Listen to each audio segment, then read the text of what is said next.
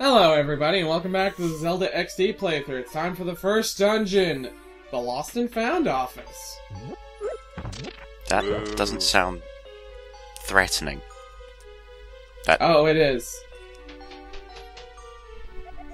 First thing you have to do is talk to the receptionist.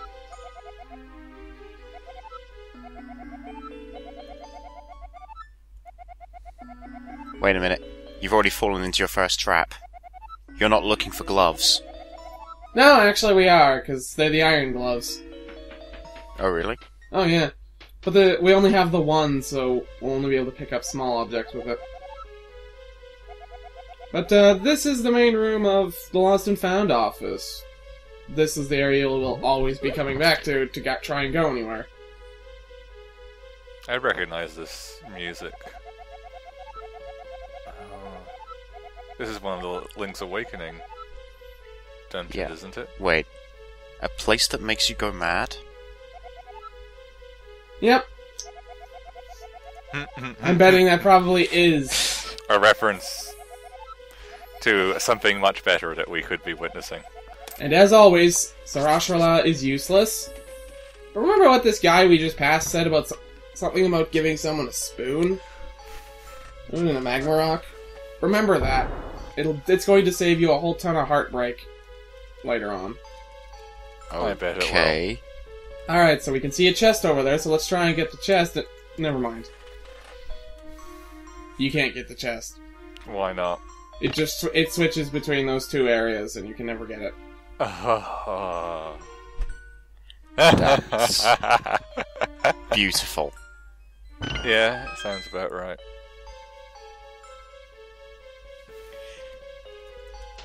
Well, this seems relatively inoffensive, although I... But the better thing is that this is event-based, so... All the flags must be... Yep, you always gotta go back and talk to the receptionist. Well, that is one hard-working receptionist. You should not hate on the receptionist. The receptionist does good work. Indeed.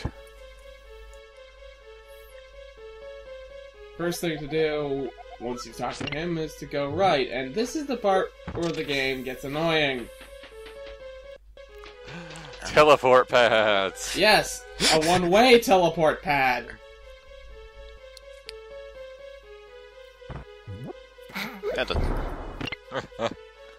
Oh. Ooh, wonderful. That was worth it. Yep, sure was a waste of time there. Congratulations, bombs. In here, you got a guy in here, he'll sell you rice. Basmati rice. Oh. Why?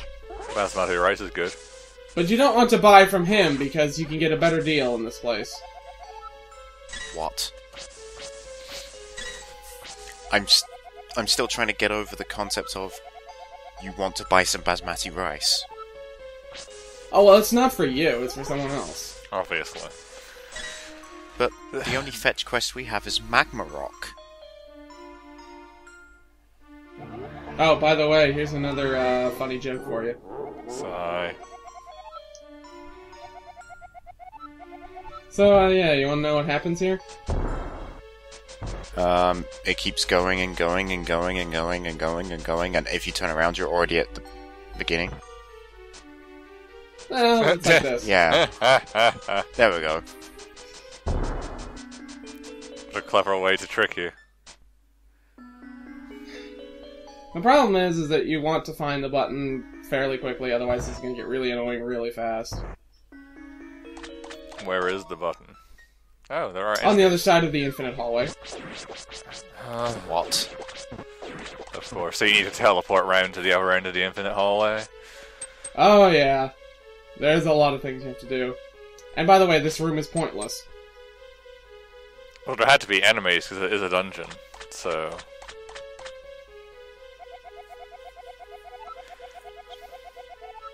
A real pension, I'd say?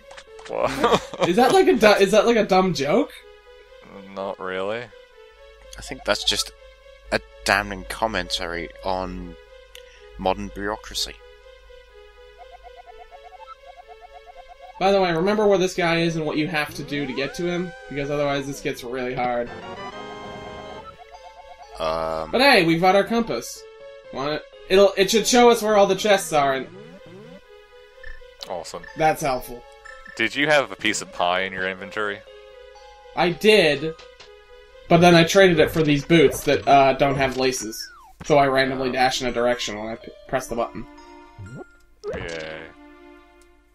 Uh-huh. But anyway, you want the rice, because you gotta go here to get the rice, to trade it for something a little bit better. So you also want to remember where counter 22 is and how you get to it.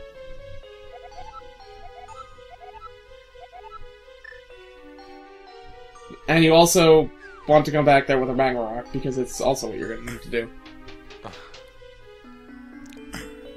Wait, And under what? here...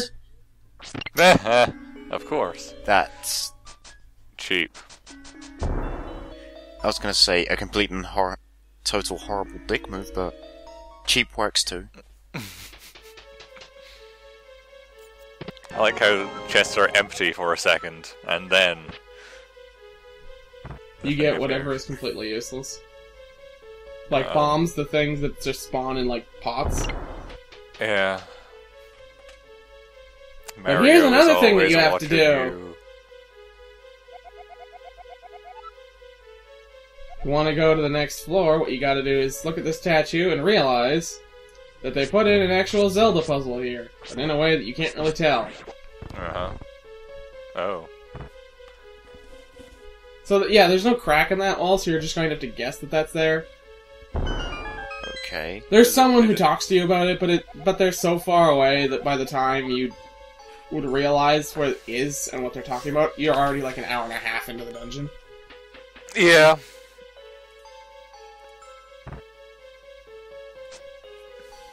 If you can blow anything up, you really want to do it in this dungeon just because it saves you time. Not because it's even useful, but just because it saves you time.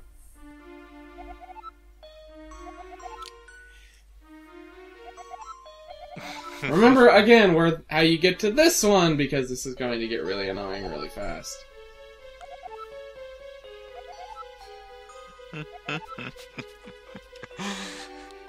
I love this, and at the same time despise it with every fiber of my being.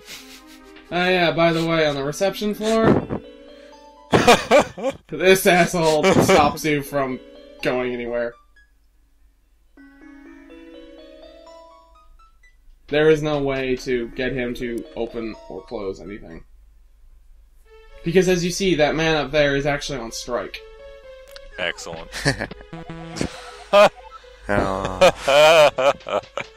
Guess there was just nothing to take that was useless. Sorry. They could have had bombs in there. That would have also been useless. Whoa. Whoa. Jump cut. Yep. So let's go back to where we were before and take the right path that gets us to where we need to go. So I take it you just got stuck and went and retraced. No, Then... it's just showing off where you have to go, and it gets annoying really fast. Because the thing is, this whole place is annoying not because it sends you everywhere, but because it uses so many one-way ways to do it. Oh, Forum A38. Sounds familiar. Yep. I can't think why, though. By the way, also, remember where this is, because you have to go back here.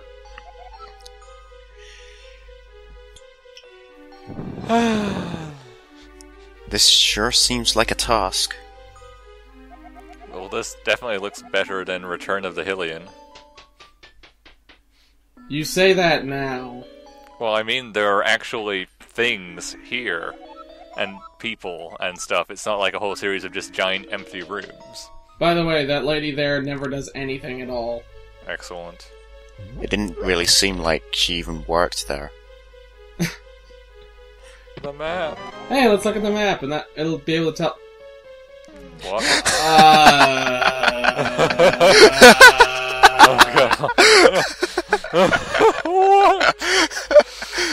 Why do I get the feeling that it's kinda sorta telling the truth? Yeah. By the way, I resolved to never look at the map again. But why? Oh. Oh well, let's try some of these other guys. I would assert that that map is completely correct. Your ability to find counter 41 is terrible. Well, you gotta show off all these places.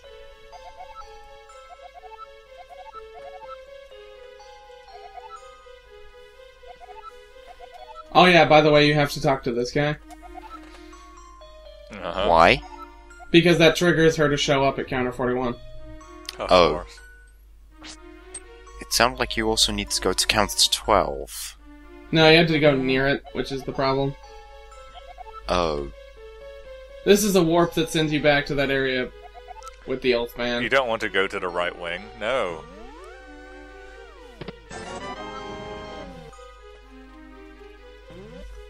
Look at your newly enhanced wealth. Yep. It could have been worse. So much for not looking at the map. Call it a poison that you have to take. But, back to where we were with the statue. Which is where we need to go. Again, not that it really tells you until you're already on top of it. That's another warp that sends you back to the start. It looks like they're clearly marked, so I think it's your fault. And here's if you walk possibly into the them. most dick move in the entire thing. So remember, kids, when you get here, have the crystal switch turn off blue things. Or you're gonna get really pissed. Oh boy. Blue thing. On the other side of that is also a blue thing, so if you want to get past this idiot, you have to have this set on blue. And if you don't, well, you're not getting anywhere. What happens if you just jump down that hole? You die. Oh. Also, find that chest. It'll save you a lot of time. Okay, now you have all the money in the world. Why do you need the discount basmati rice guy? Because he's a miser. Well, no, that and you need a lot of basmati rice. Oh, really? Yes. Also, the receptionist. No use. It sounds like the receptionist is adding in his own sound effects.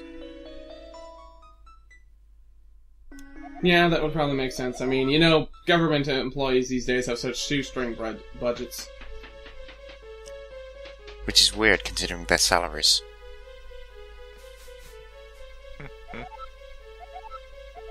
By the way, that guy is also useless. Nothing happens with him. What? What? Okay, so... We could trade that guy a sack of olives, but meh.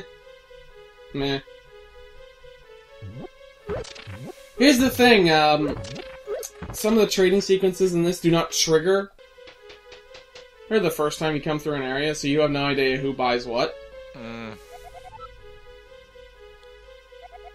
That sounds exciting.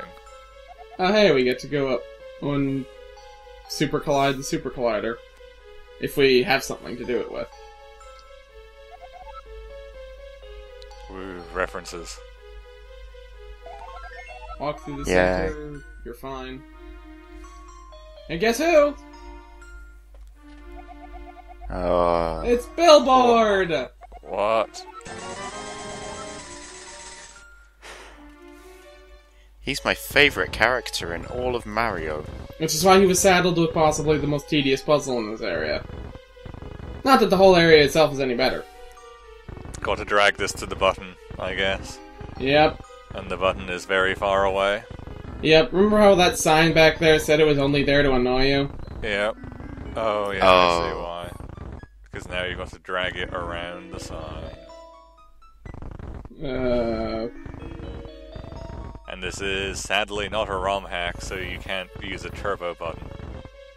Yeah. And also you can't pick up the sign. Yep. You also can't fall off that grating there, which is slightly strange.